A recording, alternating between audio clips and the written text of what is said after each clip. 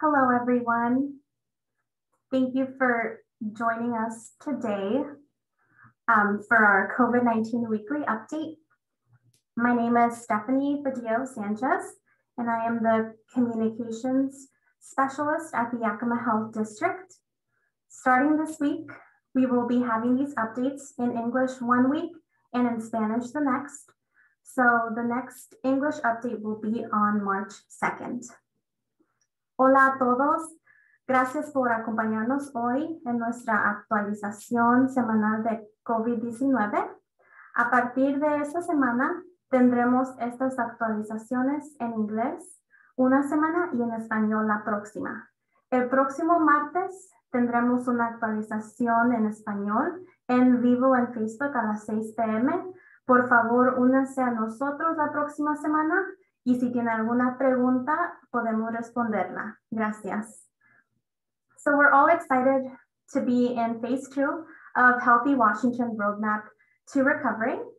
So we'll be hearing from Sean McGee, Environmental Health Director at the Yakima Health District, to discuss phase 2 guidelines.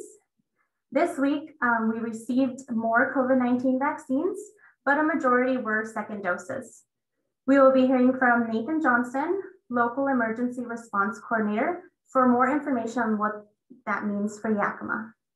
If you have any questions about Yakima County being in phase 2 guidelines, or questions about the COVID-19 vaccine, please make sure to put them in the comment section as I will be monitoring it on Facebook. If you have other questions outside of these two topics, you're more than welcome to leave them in the comments, and those will be addressed at a later time, either via a different COVID-19 weekly update or being replied to directly on Facebook. Okay, so first we will be hearing from Sean. Sean, our South Central region, which includes Yakima County, is now in phase 2. What does that mean for our community? Yes, thank you. Us, like everyone else, we're very excited to be able to transition into phase 2. That was effective immediately on Sunday, February 14th, that we got to open up under the phase 2 guidelines. So there's a lot of changes that come with phase 2, and I'll highlight some of the specific changes that some of our businesses and different activities that can now take place in phase 2. So the following are changes from phase 1. So our social and at-home gathering sizes for indoor gatherings are now, in phase 1, they were prohibited. Now it's a max of 5 people from outside your household, a limit of no more than 2 households. We also have social at-home gathering sizes for outdoor gatherings. The maximum went from 10 people to 15 people outside your household, limit of 2 households. A lot of items remain unchanged, such as worship services, retail stores, professional services, personal services. They're all operating still at 25% capacity. A big change for our community, which is anticipated highly, is now for our food establishments, i.e. restaurants, bars, taverns, wineries and such. They are now allowed to operate for indoor dining at 25% capacity. Some further restrictions with that is they must end alcohol services at 11 p.m. And they are still allowed to use outdoor and open air dining criteria to allow more people at their facilities, but only 25% occupancy inside.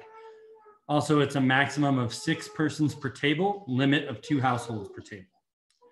Another big change is weddings, funerals. So ceremonies and indoor receptions, wakes, or similar gatherings in conjunction with such ceremonies are now permitted and must follow the appropriate venue requirements. That means if it falls under a church, it must follow the guidelines for worship services.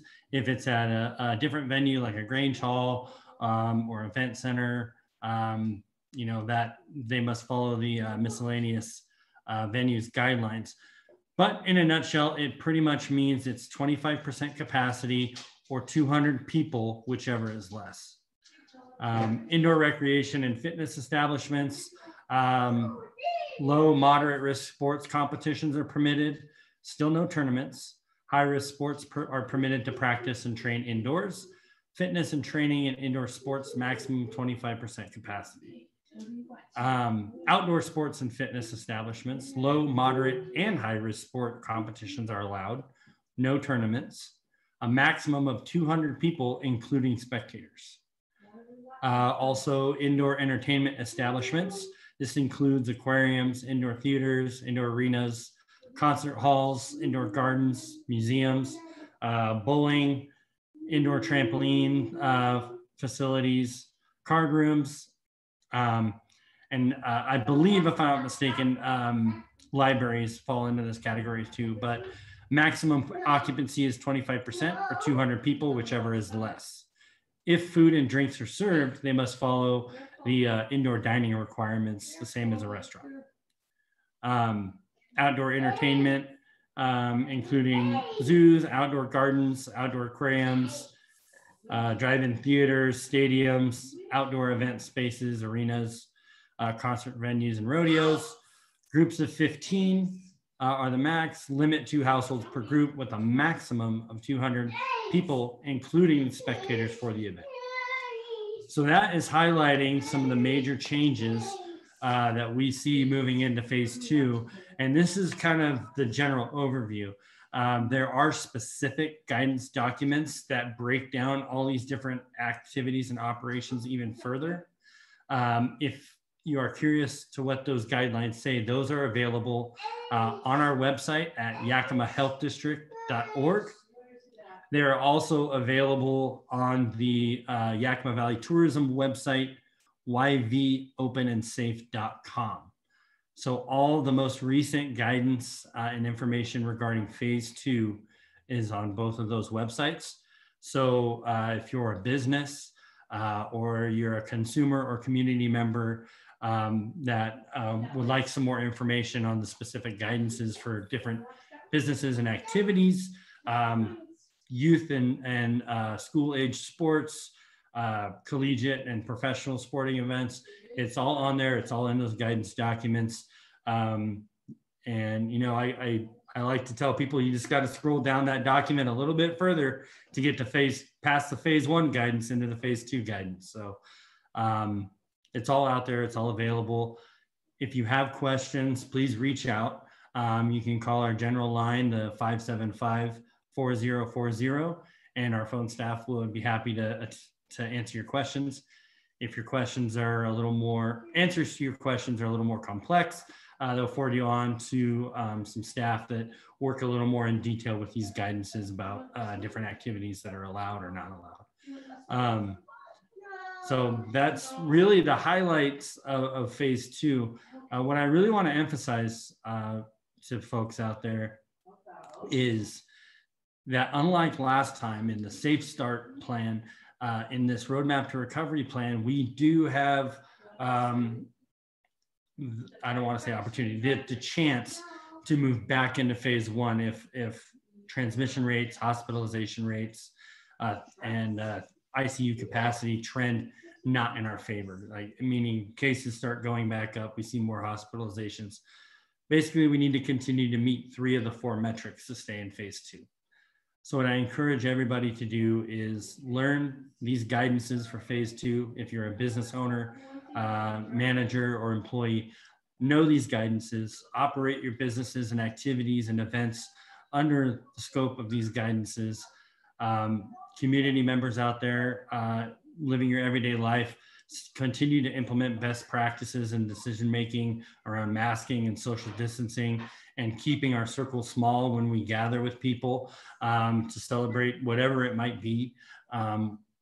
Making those decisions and implementing those best practices in your everyday lives and business operations is going to be a key factor in keeping our numbers trending downward and keeping us into phase 2 and giving us the best opportunity that, once available, we may be able to move into phase 3 right away.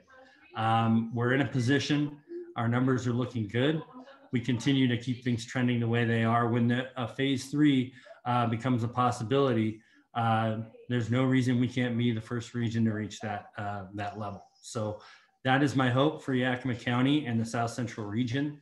But it's not time to relax and say, hey, we did it.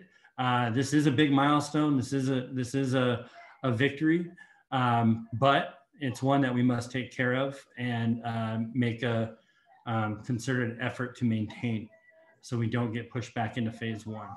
We want to see our businesses succeed. We want to see our community members have more options and secure that a sense of normalcy while we're in phase 2.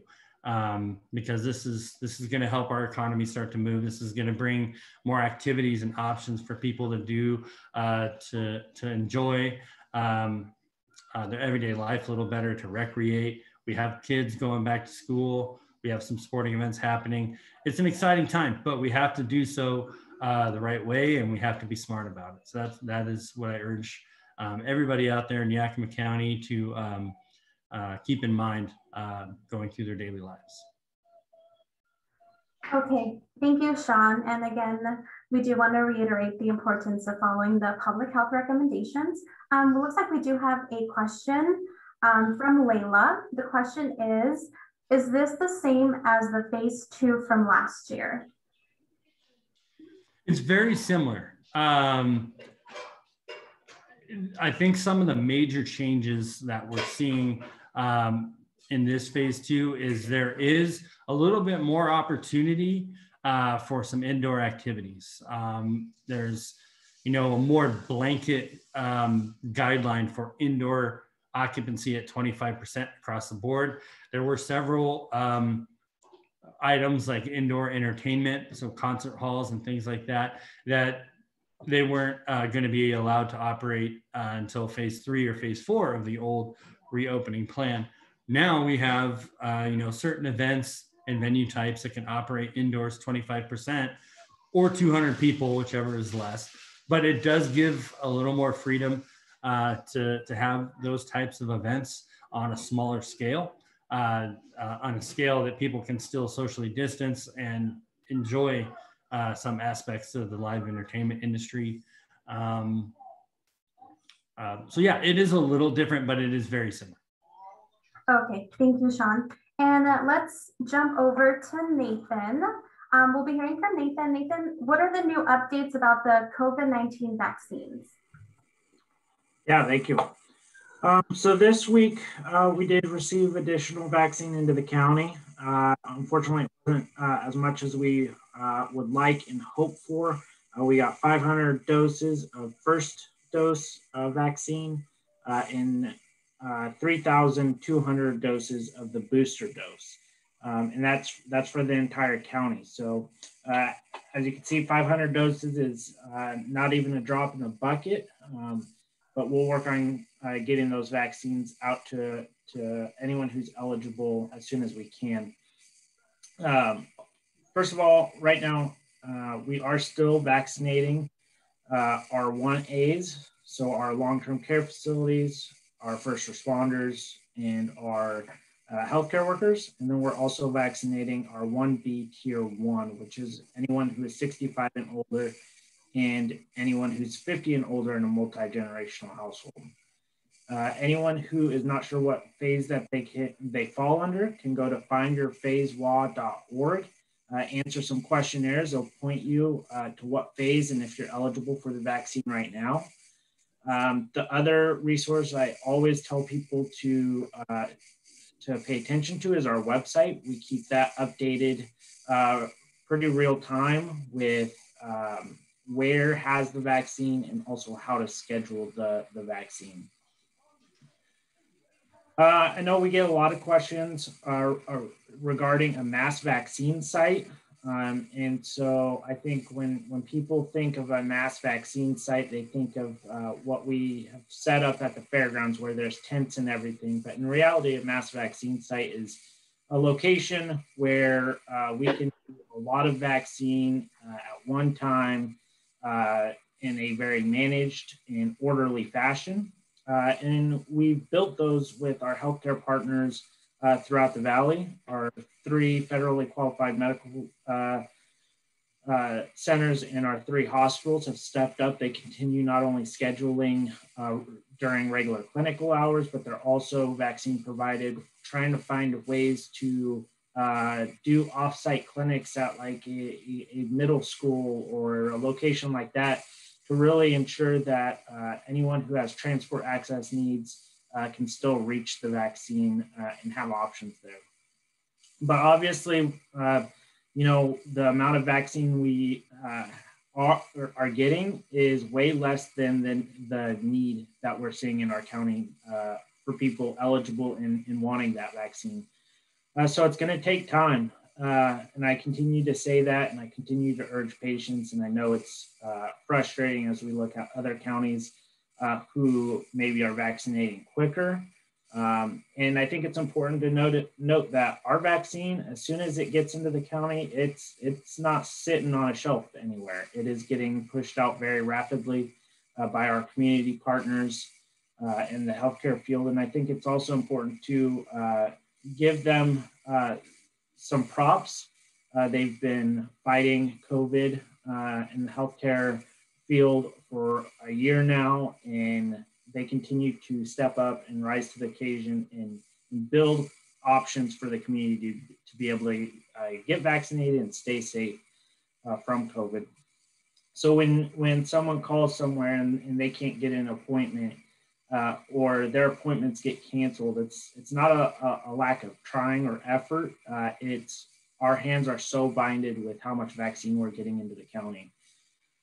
Ideally, with a county this size, with the systems that we've built in place, between all 3 of our federally qualified medical centers and all 3 hospitals, as well as our drive-through site that we've built at the State Fair Park, we would need anywhere between 15 and 20,000 doses of vaccine into the county each week. And I'll remind everyone that we got 500 first doses this week. We are hopeful though. There's more companies that are working on finishing their processes to be approved, which is encouraging. The more different supply outlets out there giving vaccine to that demand, it will be beneficial for us. And we're also hopeful because we're seeing other programs on the federal level be developed to help get vaccine into the state that don't count against the state's allocation. So each week Washington state gets allocated a certain amount of vaccine, and then they have to then disperse it out between all the counties and all the facilities throughout the state that are requesting vaccine.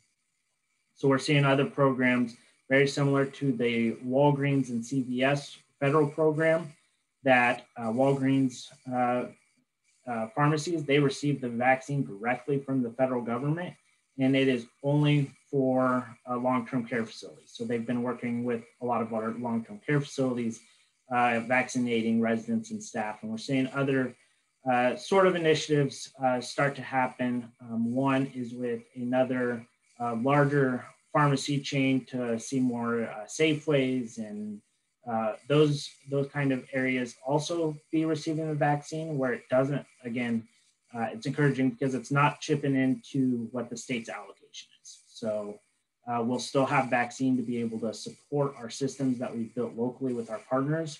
And then there will be additional options. And again, always encourage people looking at our website for more up-to-date places on where and how to get the vaccine. And I think with that, I will pause if there's any questions. Okay, thank you, Nathan. Alrighty, so give me one moment while I look at our Facebook comments to see if there are any questions from the audience. Okay, so I believe we have a question towards Sean. Kylian asks, what about support groups held in a business?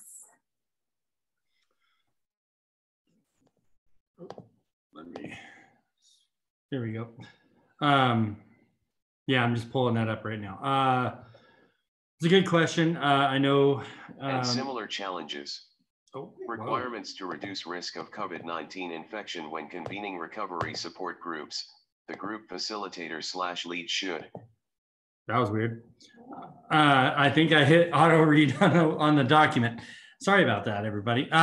So the current guidance for recovery support groups, even in a business setting or a church setting or anything like that, it specifically says that still that they should be done virtually whenever possible. However, including the lead or facilitator of that meeting, you can hold a support recovery group of no more than 10 at this point. Now, I am looking into this to see if there will be any further updates regarding phase 2. I haven't found anything yet, but you can be certain that the most up-to-date guidance will be posted to our website and the YV Open and Safe website as soon as we, I find out if there is more lenient numbers that can be allowed for such a gathering. So stay tuned on that one. The guidance currently on the governor's website still says no more than 10 at a time inside a business or whatever venue it might be utilizing. Okay, thank you, Sean. So looks like there's no other questions from the community or people watching us, but I do have a couple questions I can ask. Nathan, I know you probably touched on this a little. Why did the Yakima County receive a majority of second doses this week of COVID-19? Yeah, so each week, again, the state receives this large allocation of vaccine, both Moderna and Pfizer, and then they have to figure out how that trickles down to not only the county level, but also an individual facility level. And they use a whole host of different things to be able to make those decisions on who gets what and how much. That includes a lot of input from what organizations in general are ordering. Booster doses are set up to where they are staggered. So essentially, a brand new facility who's never gotten vaccine before, they won't order 500 first doses in that same week also get 500 booster doses. They would get those 500 initial doses and then a couple weeks later receive those 500 boosters. And so we're seeing a lot of our organizations are getting to the point where it's time for the boosters. And so they're ordering boosters to be able to make happen. And the state works hard to ensure that there are boosters available for that. So really, I can't speak to exactly what the decision making on the state level is on why we got 500 initial doses and 3,200 boosters, but I will say that we are to the point where a few weeks ago was when a lot of our facilities got a lot of that, or a lot, anywhere between two, I think as a county, we were receiving just over 2,000 doses of initial vaccine. And so now it's just time for that booster. So they're ordering that. Okay, thank you, Nathan. And then Sean, I do have a question for you. Does being in phase 2 mean open air dining isn't happening anymore? It's a good question. Essentially, it means you don't have to use the open air dining criteria. But something to consider is looking at, how this Healthy Washington Roadmap to Recovery works with the ability to move forward and backwards, depending on how our numbers are going. I would encourage facilities to leave their outdoor dining areas or qualified open air dining areas or setups to utilize an indoor space as open air dining. I would encourage them to leave those options available. Not that I expect us to move to phase 1, but there is the possibility if things start trending the other direction and we do have to move to phase 1, it would be a lot easier transition to move backwards if our restaurants were able to one day be allowed to do indoor dining, and then the next day have to transition back to outdoor or open air dining. So it's not required that they use any open air dining. They can, for example, if we have a restaurant that has indoor dining at 25% and they have a 3-wall tent set up outside the restaurant and they got heaters and stuff in it, and they still want to utilize that as an option to generate more business, that is allowed. And so, yes, they still can use it. No, they're not required to. Okay, thank you, Sean. And if businesses do have questions on phase 2 guidelines, where would be a good resource for them to reference? I'm sorry, you cut out a little bit. What was the question? Oh, sorry. If businesses do have questions on phase 2 guidelines, where would be a good resource for them to reference? Oh, yeah. So the food establishment guidance, or the eating and drinking establishment guidance on the governor's website, or it's on our website actually, yakimahealthdistrict.org. It's also located on the YV Open and Safe website that Yakima Valley Tourism has. Again, you can also call 575-4040, and the staff operating the phones will be able to help you, as well as our environmental health help desk line to talk to environmental health staff who do food safety regulations. So they're very in tune with these guidances as well. That number is 249-6508. Any of those resources or those websites or phone numbers will have the information you need to answer your questions. So if you can't find what you need on the website, please reach out to us. We're happy to have a discussion with you and provide you with any information you might need. Okay, alrighty. And then Nathan, I do have another question for you.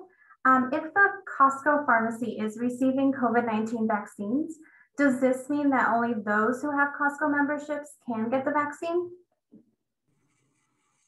Great question. So we're working on coordinating with Costco, and that will definitely be clarified as organizations, whether it's a Costco where it's a membership only, or a Walgreens, who qualifies to be able to get the vaccine there, and how does someone go about getting the vaccine there.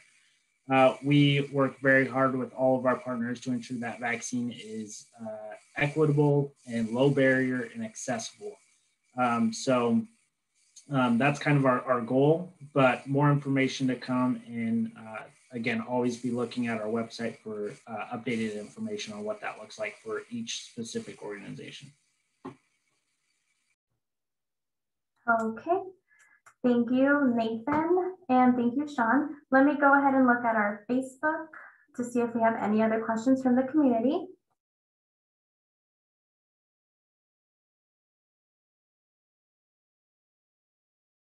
Okay, so it looks like we do have a question from Addie. Addie asks, if we were given local control to open as we or the Yakima Health District sees fit, what would that look like? Well, it's tough to speculate on that. I would say as a health district, we would follow in line with the state DOH's guidelines. As you know, they've been a partner with us through a lot of the COVID-19 pandemic and its response. A lot of our resources have come thanks to the State Department of Health. So working with them and their guidelines and moving forward safely, I would see is ideal. But local control can mean a lot of things. Is it up to the health district? Is it up to commissioners? We wouldn't know until we got there, or that was worked out amongst the state and each individual region or county. So it's hard to speculate on that, but as of right now, we would be following the state DOH's guidelines through COVID response, as they're the ones that are analyzing the data and putting the guidelines together. as to what is considered safe and what is not. You know, gaining local control over that decision and then opening everything wide open at this point, you know, may lead to a very high rate of transmission and set us back even further. So we're being really successful right now. So that's where we'll keep moving forward with. Okay, thank you, Sean. And then let me just look at last minute comments. Looks like Tamales Express and More 50/50 says, thank you all for the information, Yakima Health District. So it's nice to have businesses view us as well. And that looks like it'll conclude our update for tonight. Please join us for our next update, which will be on March 2nd. Next Tuesday on February 23rd, we will be having our COVID-19 weekly update in Spanish. Gracias por acompañarnos hoy. El próximo martes 23 de febrero a las 6 p.m. tendremos nuestra actualización semanal de COVID-19 en español. Esperemos verlos ahí. Thank you again, Sean and Nathan, for your time. And we will see you all again on March 2nd at 6 p.m. on our Facebook Live page. Thank you. Thank you.